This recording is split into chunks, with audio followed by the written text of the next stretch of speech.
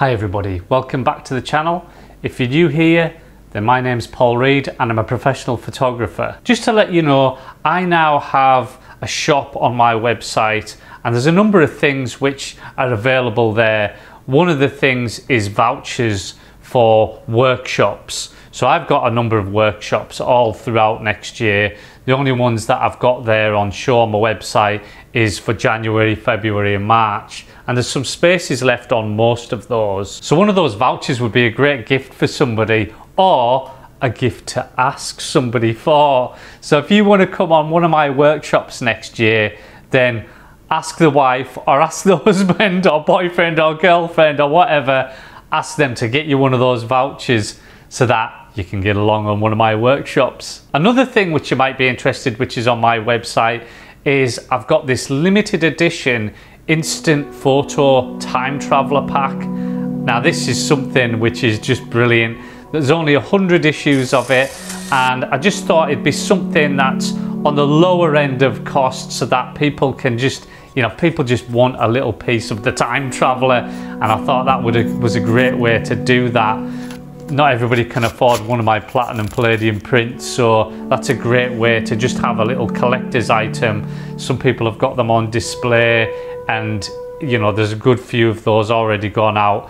They're not here forever, there's only 100 that can be made, so go over and get one of those. I've been looking for some form of smoke machine for some of my fine art stuff for ages. In fact, it's almost funny in the things that I've tried to use for smoke effects. I bought these tablet things that you set on fire and you know I might as well have just lit a match. So I was really happy whenever Pergear, I think that's how you say their name, P-E-R-G-E-A-R, Pergear, they sent me this and I was like, yeah, I'll definitely try this thing out because it's just what I wanted for like a bunch of photos that I wanted to take. So look, I have tried it out. Now the places where I tried it out on the beach, and there's just so much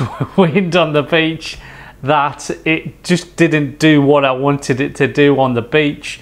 But I've got loads of other things to try it out with. Hopefully this won't set off my smoke alarm.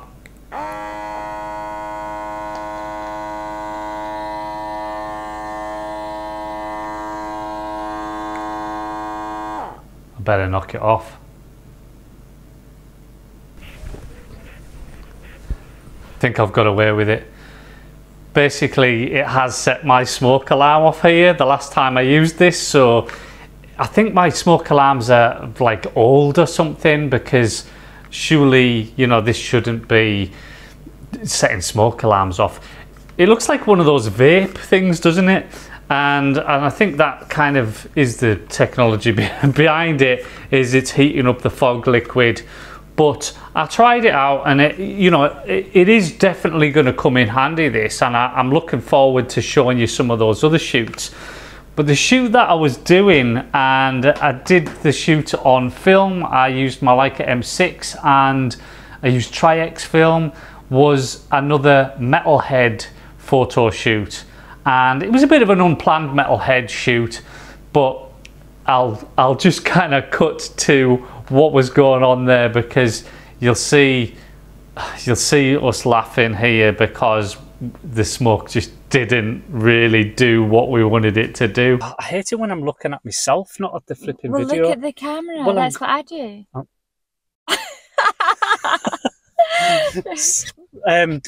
So we've just done a little shoot there and tried to use the smoke machine, which had mixed results really, because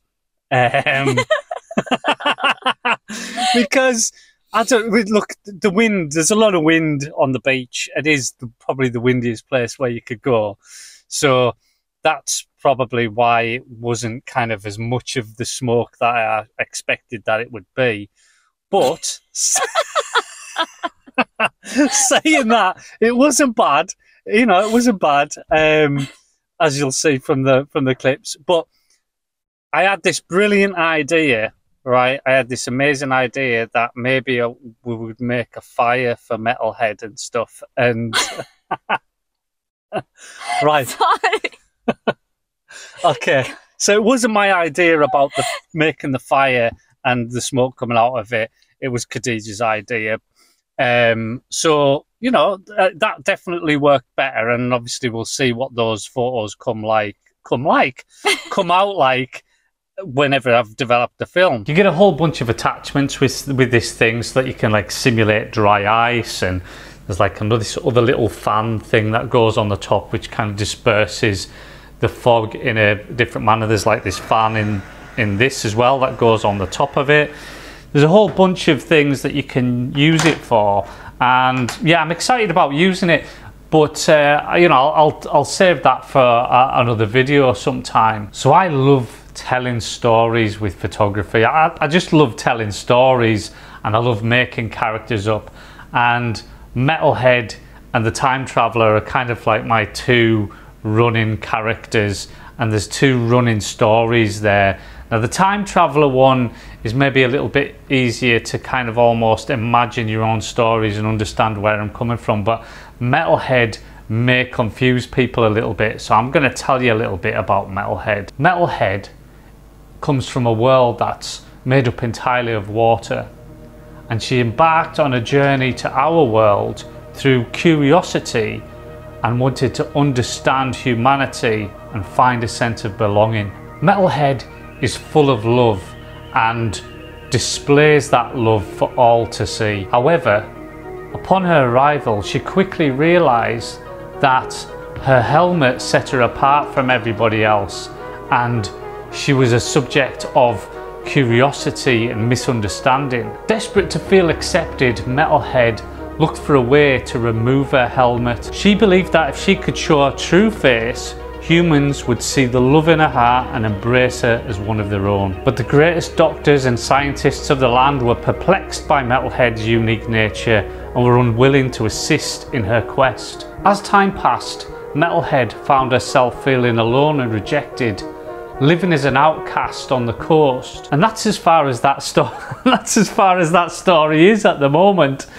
That's my story, and I don't often tell my story in words as to what I'm doing with some of these things, but this is kind of what's in my mind for this character at the moment, and I'm just having so much fun shooting it, and I'm just enjoying using film to shoot it as well. Most of those photographs there were all shot on film, a lot of them on Tri-X. And they're all 35mm film as well, which is fantastic because it just shows that 35mm film is actually better than what you think. Only a couple of those images are actually digital, and then there's one that's a 6x6 medium format image, but all the rest are actually 35mm film. As long as you expose your images the way that you want them exposed when you're shooting 35mm film, then you're not going to have to bring up shadows and everything too much,